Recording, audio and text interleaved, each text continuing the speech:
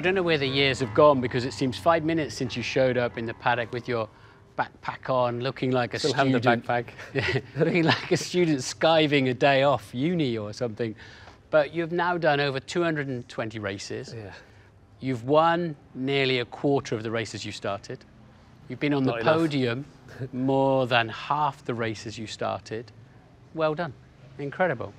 Thank you. No, I mean, I think I never imagined, you know, I don't think you can even dream that big to have achieved so much. But as always, you know, it doesn't stop there. You want more. So in this regard, I am greedy, and you know, I want more. I want to win with Ferrari, win the championship. Let's talk about you. You don't do social media. We don't know much about you. What kind of guy are you? Well, I don't know what you know about the others. So. Well, we know you like playing backgammon with Bernie Ecclestone. You like British comedy, classic motorcycles. That you know an awful lot then. So what else do you need to know? But I just can't identify with a generation that wants to share everything at all times. I mean, it's not that I have something to hide, not at all. I think many people would, or probably are, thinking of a life of a Formula One driver as a lot more exotic than my life is, but I actually like to have a normal life. I think I would qualify as a normal life, living a normal life. But I don't have the desire to share. Why? I mean, I don't get the point. Why you need to tell people what you are doing? Oh, look what, you know, how great his life is, how great her life is. I don't think that's I can see you though with a spanner in your hand and an oily rag on a classic motorcycle. Is that your hobby? Is that your passion? Yeah, I'd love to get more time though, because it's always a bit.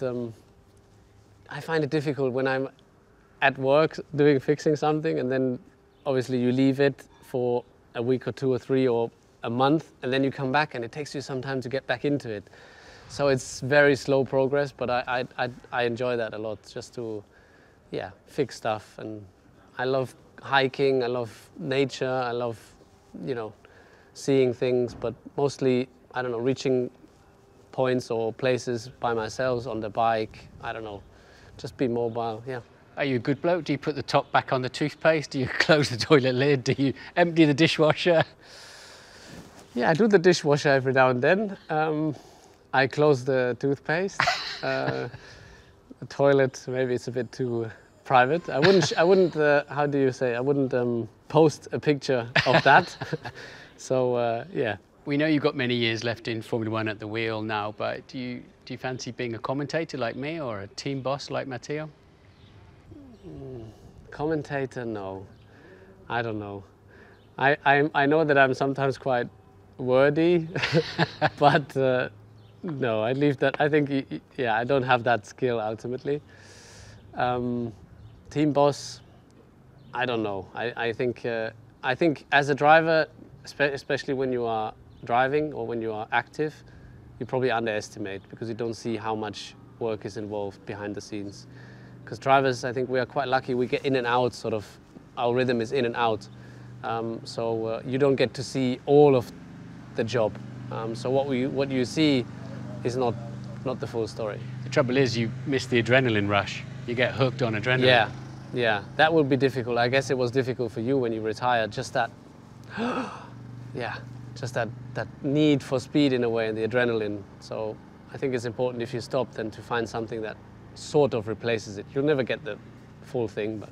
What will your legacy be to Formula One? I don't care. I don't need a legacy. I think especially nowadays the world is moving so fast. I don't think it will be remembered.